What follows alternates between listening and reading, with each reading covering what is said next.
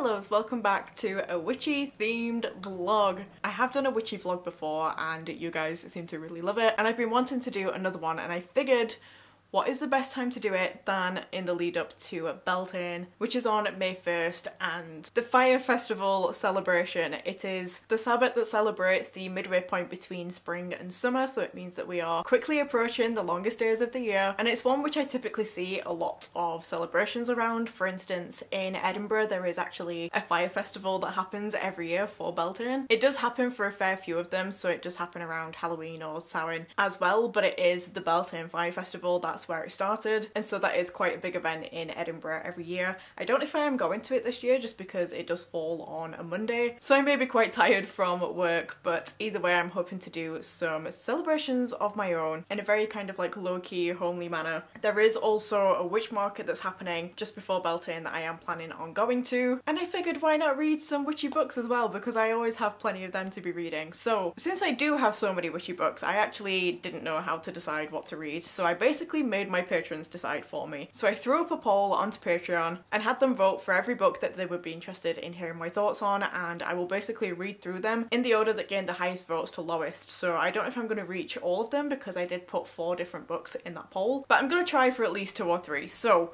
the one that I have actually already started, because it gained the highest votes from my patrons, is The Lighthouse Witches by C.J. Cook. This is a witchy book that is set in Scotland, and as you can probably imagine, based around a lighthouse. So this one is actually described as being quite gothic and almost like a horror story of sorts, which, to be fair, I feel like most witchy books could be considered a horror story, just because whether it's the fantastical version of witchcraft or the historical version of witchcraft, the more realistic version is in itself quite horrifying just because of what happened. But this says that upon the cliffs of a remote Scottish island, Lonhaven, stands a lighthouse.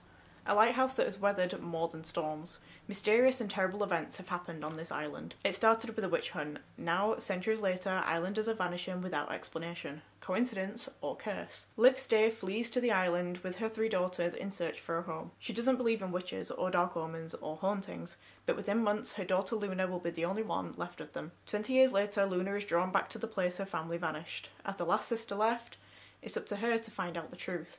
But what really happened at the lighthouse all those years ago? I love a mystery and I love witchy stories, so I imagine that this is going to be a hit. But I'm currently around 150 pages into this book already. I am listening to the audiobook of this one as I'm kind of doing some chores and such, and that is what I'm going to be doing for the rest of this evening, so I wanted to pop in and give you my initial impressions because this one seems very interesting in that it feels quite modern. We're following a few different timelines because we have 1998 as the time when these 3 daughters are quite young and they've just moved to the island, but then we also have it 20 years later, which would be around now, or 2018 should I say. We have these 2 different timelines, and then we also have a past timeline showing the initial witch hunts. So there's quite a few stories and timelines being woven together, and I feel like that's done quite seamlessly. And initially when I started this book, it did just feel like a very contemporary story of a woman who was struggling to raise her daughters, and the attitudes and relationships between her and her daughters were proving to be quite difficult to work with. So I was kind of a little bit hesitant at first to judge too quickly, because I was like, if this is what the entire book is like, then I'm not going to enjoy it. But then we did seem to slowly seep into more fantastical things. Now, I don't know if this is actually just straight up fantasy or not, but it does seem to have something going on that must be fantastical, so I'm very intrigued to see how fantastical the story ends up being. At the minute, it's actually kind of reminding me of House of Hollow by Crystal Sutherland, so if any of you have read that one, I feel like the vibes of that are somewhat similar to this, but in a more, I guess, rugged setting, because we are quite literally on an island in this, whereas House of Hollow is quite city-based. But yeah, that's the closest comparison I can think of. But so far, I'm very intrigued. We do have more of the mystery coming in now, and I am very interested to see what the outcome of this is. So like I said, I'm going to listen to more of this tonight while I do some chores. I also just really feel the need to reset my flat. I need to do some kind of, I don't know, like a deeper cleanse of sorts, because I have had many things going on in the past like 3 weeks now, if not 4 weeks, including flat issues, which means that I haven't been able to keep my space as maintained as I want it to, which is why I'm doing quite a big clean this evening, because it's the first evening I've had where I've kind of just had the time to sit and do something. So I think beyond just my typical cleaning, I'm also going to light some incense, maybe make up a floor polish and such, because I do have different ingredients for that, and just really reset my space so that I can move forward with the week with just a clean mindset, because my god, do I feel like I need it.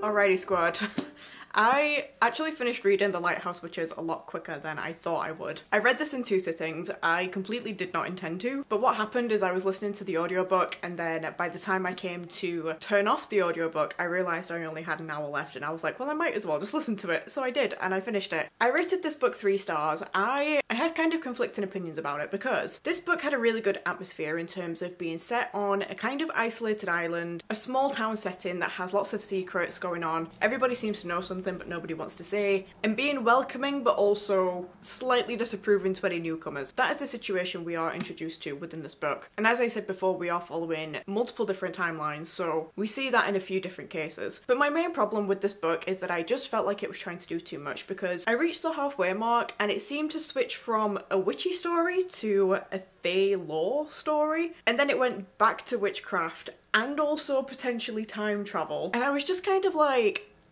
what is going on? Like, it became really difficult to understand what the actual magic of this book was, and I get that all of these things can be interwoven, but I think come the end it just felt a little bit too convoluted for me to keep track of what was actually meant to be going on, because there were so many different stories and theories about what was happening on this island. And while I do usually love witchy things, fae things, even time travel to some extent, I do think that there needed to be just a little bit more of, I guess, a slower progression into the explanation behind how all of these things were linked, because it did just feel like in the first part of the book it was a witchy story, in the middle of the book it was a fae story, at the end of the book it was a time travel story, rather than a progression of all of those things interwoven together. It felt less like a here's the truth and here's the rumours about what might have happened, and more just like 3 separate stories. Does that make sense? And because of that I ended up losing interest, because it got to a point where any new potential explanation just was instantly disbelieved, because I knew that at some point some other explanation would come up, because we kind of went through this cycle so many times of this is what's happening, oh but not really.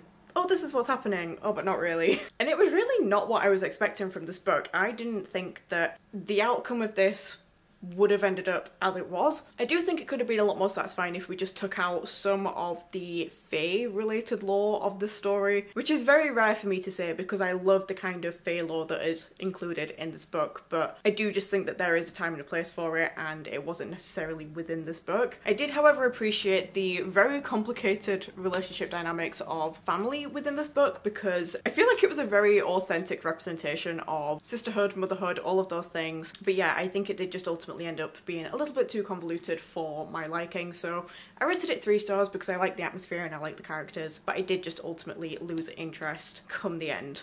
So, I have actually since started reading Wild as the Witch, so that is next up on the agenda, and I don't think this will take me too long to read because I read The Nature of Witches by Rachel Griffin as well, and that only took me like a day or 2 to read, so I think this is going to follow the same sort of pattern. But I'll tell you more about this one when I have actually read a little bit more of it, because I only started it very briefly yesterday when I was out on a walk. I don't know whether that will be today though, because I am just taking today as it comes. It is a weekend, I've just been on a walk, which is why I've got sunglasses on my head, but I have been so worn out for weeks now, and I've finally been able to visit the river again.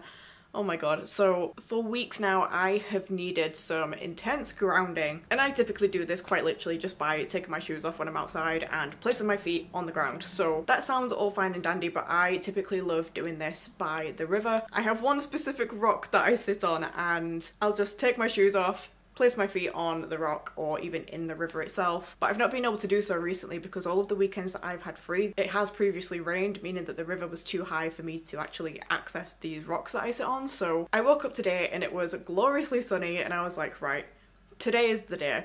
So I have just spent some of the morning sat by the river sketching, having a coffee by the river and just kind of grounding myself, and it was very much needed. I feel so much better just for having doing that, and I definitely do need to make it part of my routine again because I have just kind of been disconnected to that sort of thing recently. So I need to get better at self-care within my weekdays, but for now I'm going to use this weekend to really like focus on having a reset weekend. I'm quite excited as well because by the time I got home my photos from Brighton actually arrived in the mail, because I do get them printed elsewhere, just because it'll be better quality than my own printer, so I can actually spend some time this evening doing some scrapbooking. So I think what I'm going to do for most of today is just pop on some music, play Animal Crossing, do some scrapbooking, and if I feel like reading, I will read. But I'm excited just to have like a chill weekend. I'm gonna fling open the windows while it's nice and sunny, probably draw some tarot, do some journaling, and just have a really restful weekend because my god do I need it.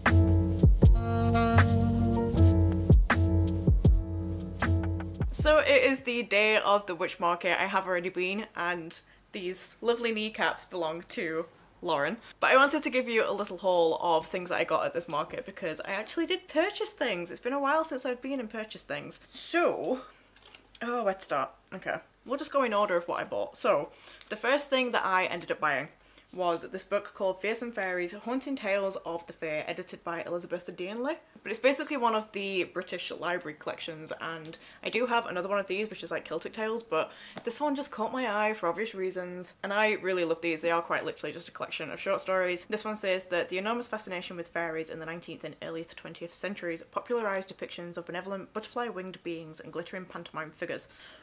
That was a long sentence. But the Fae have always had a more sinister side. Taking inspiration from folktales and medieval legends, the works of weird tale and ghost story writers such as Arthur Machen, M.R. James, Angela Carter and Charlotte Riddle show that fairies, goblins and other supernatural entities could be something far more unsettling. So I love the darker side of Fae lore. It's basically just one of those things that obviously we do have, like this synopsis says, the more butterfly-winged, wholesome little, cute little creatures, but it is the mischievous side of fairy lore that I absolutely love, and the darkness, and just all of that fascinates me. This whole idea of there being a whole other realm of just pesky magic, basically. So I saw this and I was like, well, you need to come home with me. So I did. I then ended up picking up some earrings, which I have been wanting to swap out some of my earrings for a while because all of my helix piercings, so I've got two here, one over here, and then one kind of like in the middle of this ear. I haven't swapped any of them out besides this one hoop on this side, which is now too big, so I need to swap that out again. But I don't know if any of you guys have seen the people who do like ear curation things where they just put together like a whole set of earrings that look really cool together. I basically want to do my own version of that, but it's taken a long time for me to figure out what I want it to look like. But I saw these earrings and I reckon these are going to be the thing I'm going to base my kind of collection around because the colour of these are stunning. So these are just going to be my typical lobe piercings if it wants to focus, but these are carnelian, and just, are they not the most autumnal earrings you have seen? I am absolutely obsessed. So they're going to be like my new everyday earrings that I we'll just keep in, and then I'm gonna start collecting earrings for the rest of my ear piercings that will look great with these. So they are from Blue Kitty Creations, so information if you want to check them out. They'll be perfect for after September 23rd.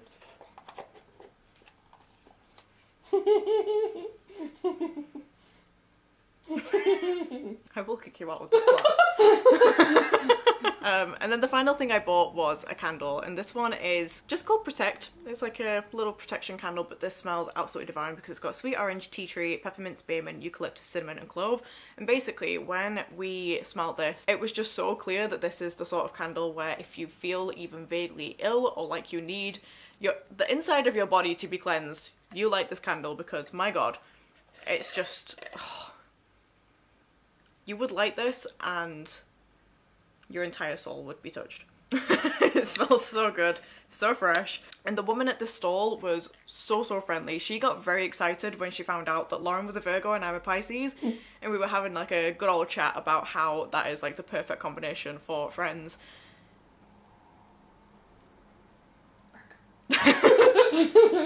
So we were having a chat about that, and quite a few things actually. We were there for a while and she just was so friendly. This is actually from Yogi Oils.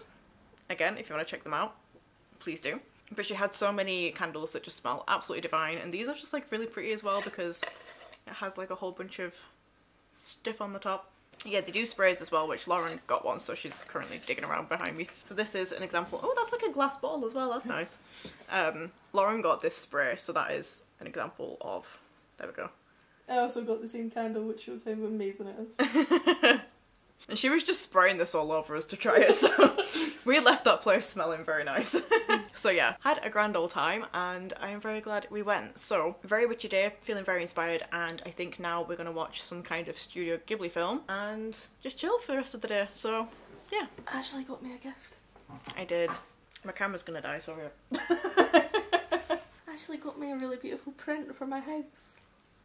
Laura's just moved house, so I was just like, you need this, because her living room is green, and I was like, that is just gonna look beautiful in your house, so I got it for her. I really like moths. And I love that you're just like only showing up to here. You don't need to see my face. But yeah, we both definitely did some spending, and we went for cake and coffee afterwards, so now we're just gonna chill.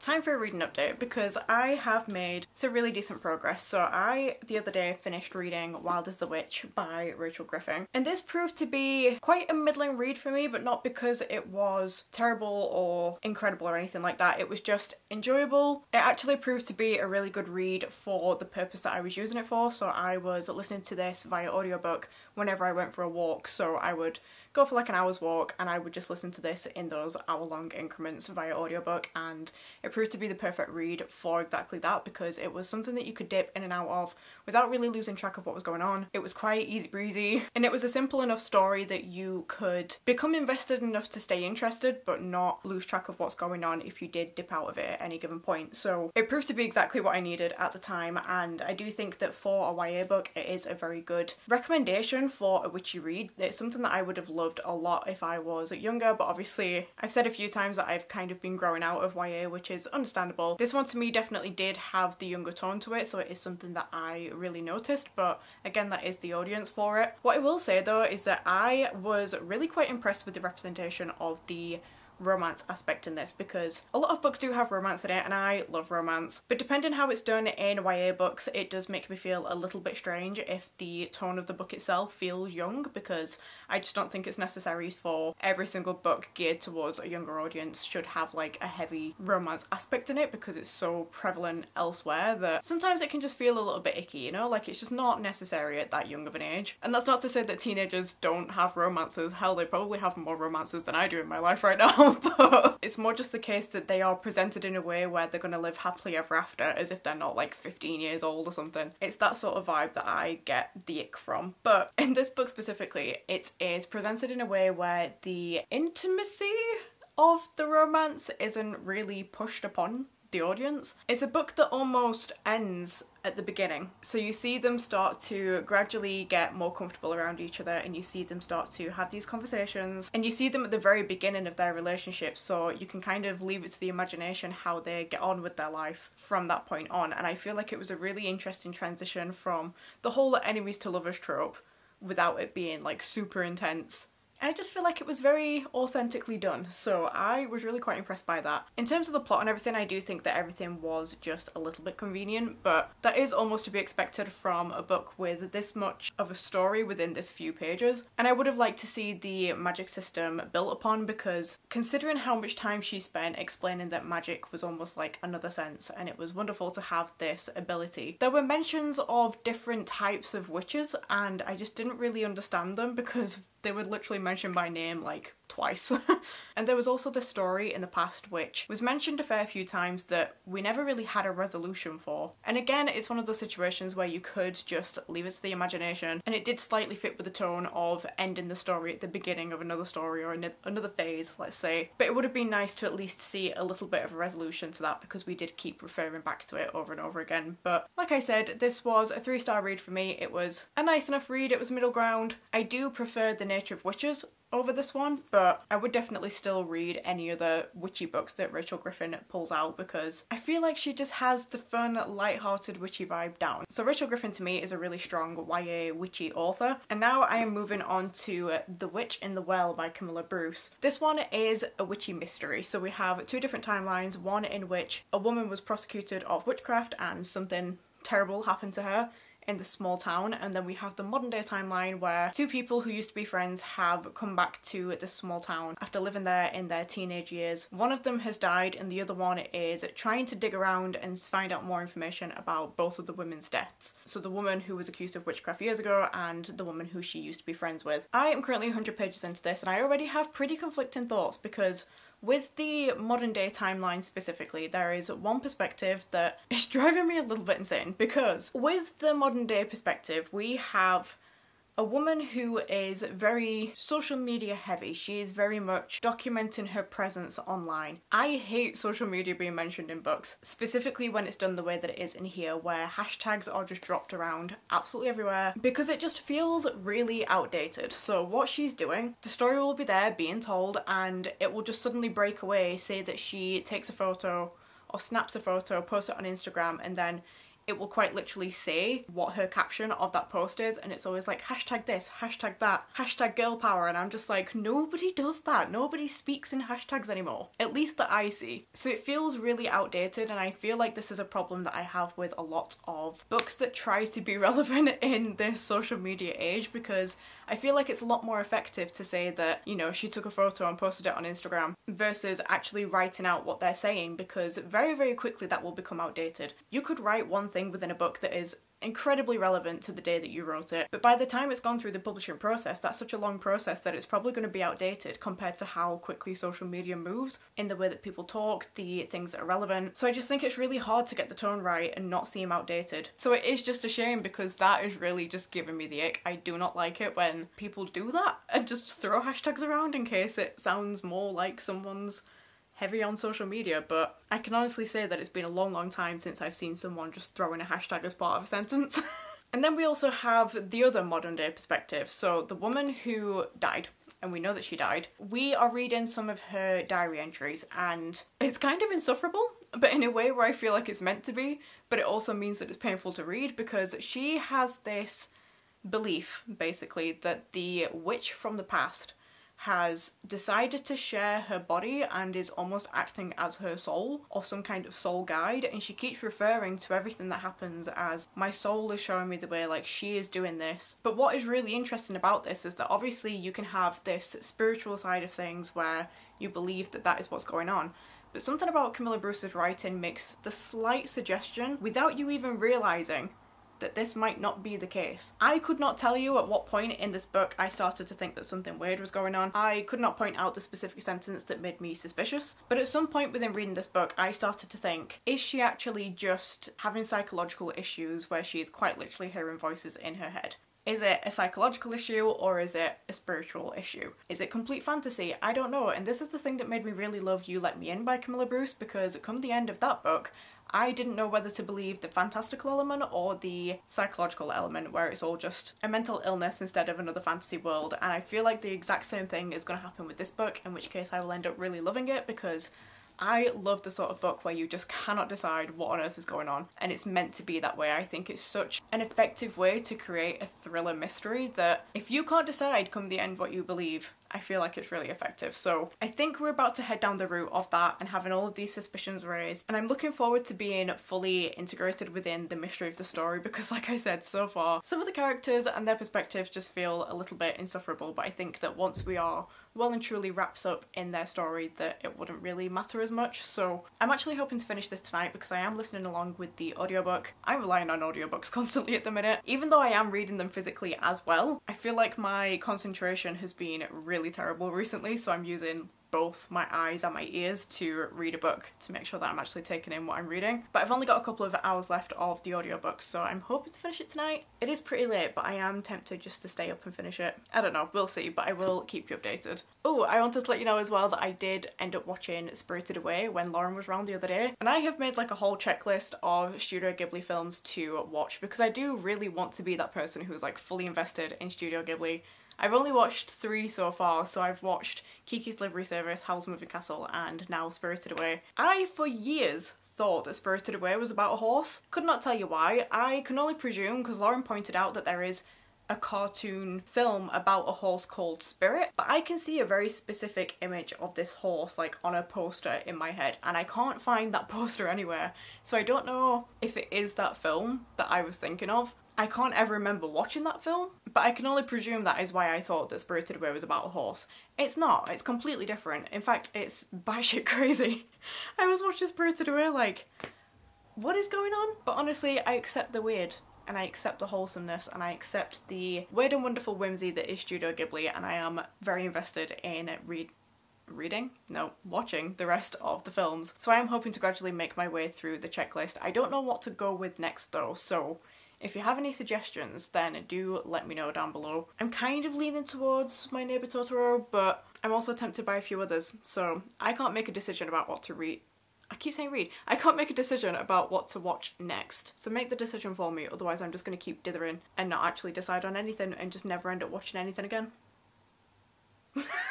So I am about to run out the house because I need to go and get my talons redone. These are so outgrown.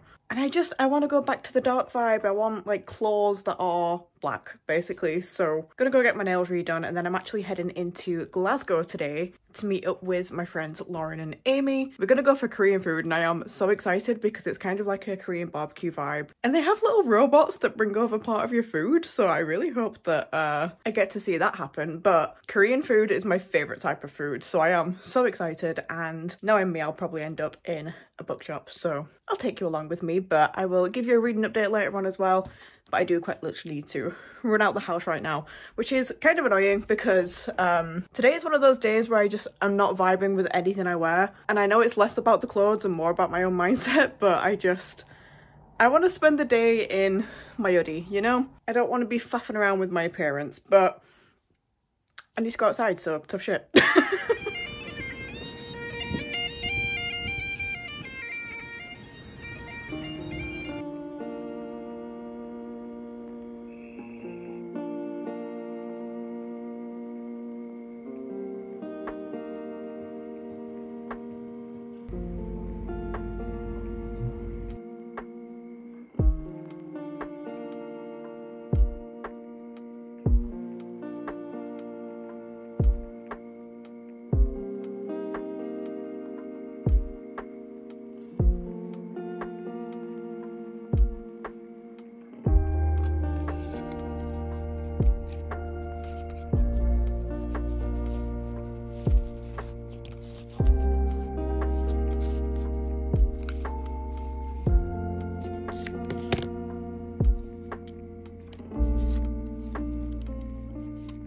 Okay, I am back from Glasgow. We had a nice little trip out. We went to a Korean barbecue type restaurant. We went there and then we did go to Waterstones and Forbidden Planet afterwards. So I was gonna come home and show you just the one book that I got, but then I actually ended up returning home to 3 parcels of book mail, which I was not anticipating today, but I am very much enjoying. So I thought I would unbox those with you, and I have just spent quite a long time just sorting out books that I am unhauling. So these are books that I've already technically unhauled, like I've taken them off my shelves with the intention of getting rid of them, but actually getting them out of my flat is a different matter. So I have just been hoarding them in storage until I could finally be bothered figuring out what I was going to do with them all, because there's a lot of them. So I have basically just gone through one of those trading websites where they basically collect books from you and give you just a little bit of money for them. It's not anything too grand, it literally is like, you know, 50p to £1 each, but it gets them away and in the hands of people who will actually want to read them. But also, I largely do it just for the collection service, because I cannot get this amount of books transported to another place. So if they can just collect the books from me and take them away, then that is fine with me. So I've just spent some time sorting those out, and I've also set aside some books that some of my work colleagues have claimed, so they're just like over there ready to sort out when I can actually ship them, because it is a bank holiday here, so I can't do it until next week anyway. And I honestly think I'm going to spend the rest of the evening just sorting out even more books to unhaul, because I'm getting rid of quite a few middle grade books, and I did end up emailing a primary school earlier this week to see if they would accept the donation of them, because these are all in like really good condition, they're really good middle grade books. And I walk past this school fairly often, and I just keep thinking like I would prefer the books to go to them before I take them to a charity shop, so that the kids are directly getting them. And contributing towards a school library is just something that I would prefer to do. So yeah, I emailed them to see if they would take them, and they are happy to accept them. So still need to figure out the logistics of that, of how I'm actually getting these books to the school, because books are not light when you've got a whole stack of them. But also I just haven't walked into a school other than when I attended it many eons ago. So I don't quite know the logistics of just wandering in with a bunch of books and being like, enjoy. But that'll just be a thing that I figure out next week. But yeah, I am just organising things really. But I figured before I continue with that, I would show you a little unboxing and also what I bought while I was out today, because we went into Forbidden Planet and I did not know that Junji Ito has a new release. So this is called Tombs, and again is one of his short story collections. This is a very like similar design to a lot of the ones that I already have. Junji Ito, if you don't know, is a very famous horror manga artist slash author. I never know whether you call them artists or authors, or if it's both. But this one says that countless tombstones stand in rows throughout a small community, forming a bizarre tableau. What fate awaits a brother and sister after a traffic accident in this town of the dead? In another tale, a girl falls silent, her tongue transformed into a slug. Can a friend save her?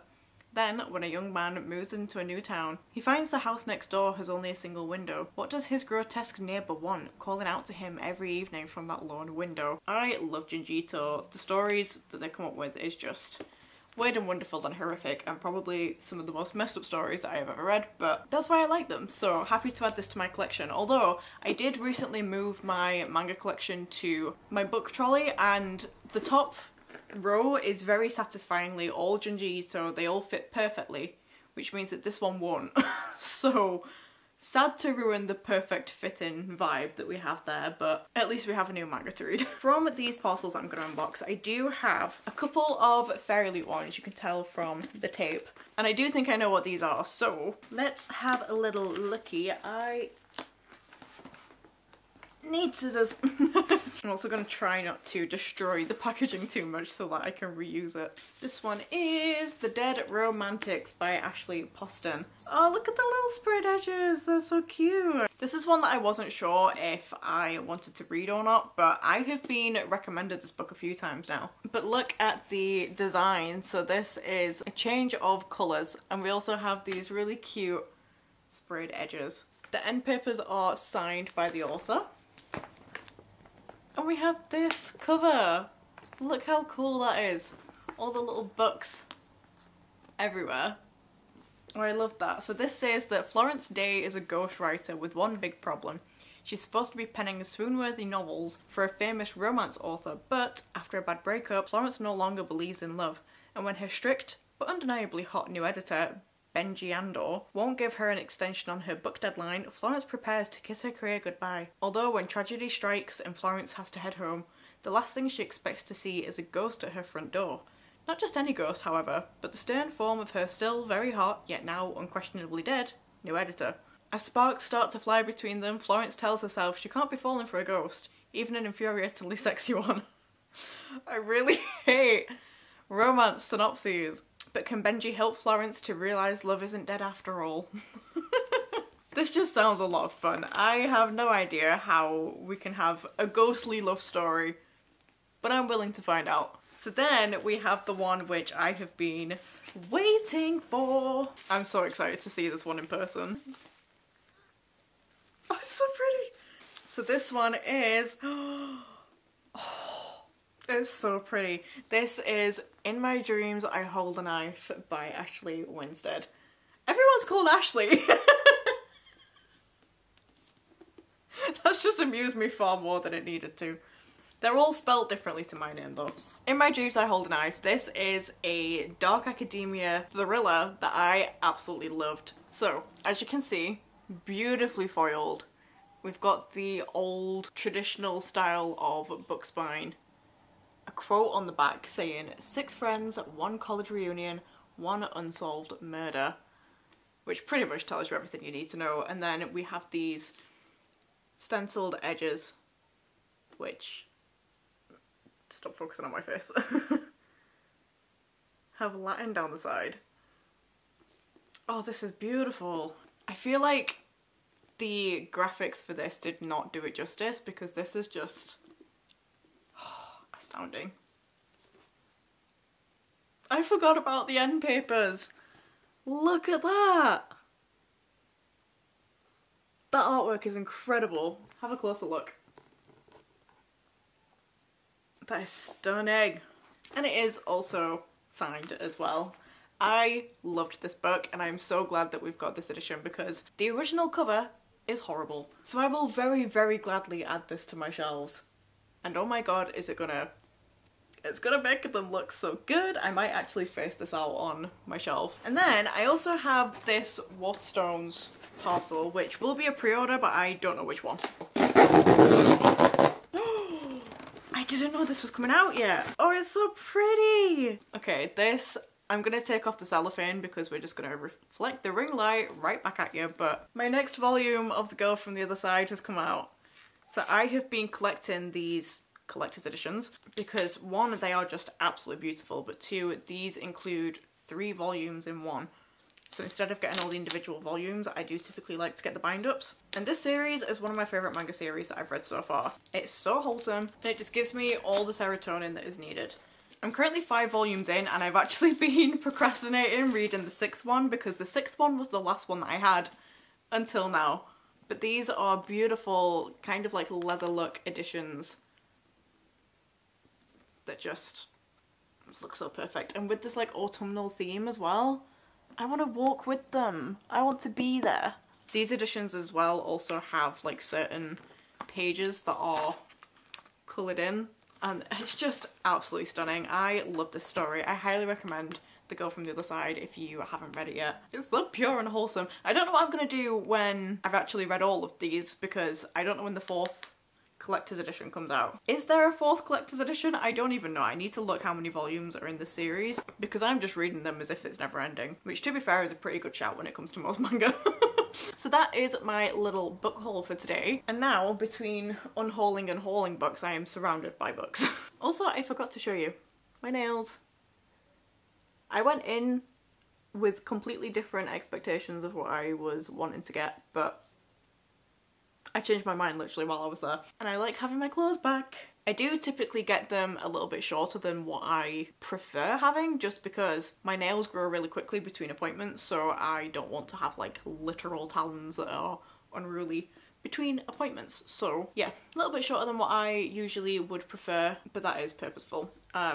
But yeah, anyway, I thought I would give you my final thoughts on The Witch in the Well, even though I've still got my bookmark in. I have finished this, so we're gonna take that out. The Witch in the Well ended up being a very mediocre read for me, which I'm quite disappointed about, honestly. I don't know if... I don't know. it was one that didn't leave too much of an impression on me, which is a very, very different opinion of what I think of You Let Me In. And maybe my love for You Let Me In is what let this one down a little bit, because I had such high expectations that I'm not sure they ever could have been met. In theory, it had all of the things that I should have loved within the story, because it had the witchy vibe, it had a mystery, it had some questionable reasonings behind what was going on, and all of those things are the things that kept me enticed within the story. But I just didn't like the modern timelines in this, because we saw it twice over. And I know I said before about the depiction of social media really bothering me and just seeming kind of outdated despite being a new book, and it was something that I just really didn't like. It did definitely add an interesting element to the story, especially because there is so much spiritual content online, and so feeding into that was a very interesting route to take. But I think it's just something that, I think just between the atmosphere that I wanted it to achieve with this kind of gothic vibe, the social media spirituality just really became quite jarring for me, and it wasn't something that I could easily switch between. So I think that is ultimately where my problems with this book lie, especially because it doesn't really say too much about that in the synopsis, but that was ultimately a really large part of the story, especially when it came to the trial aspect of the story, I guess, because it was almost playing into the whole trial by media situation where people have already decided what they think before they've even been given any evidence because of what they've heard online, or people self-sabotaging by posting things online. And again, it could have been a really interesting thing, but I just don't think it fit the original part of the story. It was almost like two stories were being told in one, and they didn't quite glue together too well. So I rated this one 3 stars. I don't know if it's one that I would warm up to upon reread maybe, but for now at least I had very different expectations of what this was going to be going into it, and sadly it meant that I just didn't really vibe as much as I thought I would. And I'm actually quite surprised, because I started editing this vlog back and I realised that all of the books that I have read within this vlog have been 3-star reads, and usually witchy reads happen to be a much higher rating from me, so maybe it's just the ones that I've chosen. It's not like I'm ever going to give up on my witchy reads, and I do have many more that I still want to read, so if you want to see another type of vlog like this, then do definitely let me know, because there's always plenty of witchy books to be reading. But I think I'm actually going to wrap up this vlog here. So if you made it this far into the video, then leave the crystal ball emoji down below. If you've read any of the books that I've mentioned, or if you have any recommendations for witchy reads that you would want to see my opinions on, then do let me know that down in the comments. But for now, I'm going to love you and leave you and let you get on the rest of your day, so I hope you enjoyed this video. If you did, then remember to leave a like and a comment so let me know that you're here. If you're not subscribed already, then please consider doing so. Down the description box you'll find information to all of my social media and other bookish stuff as well, so be sure to check that out if you haven't already. But for now, I hope you're having a lovely day, and I shall see you next time with a new video. Bye!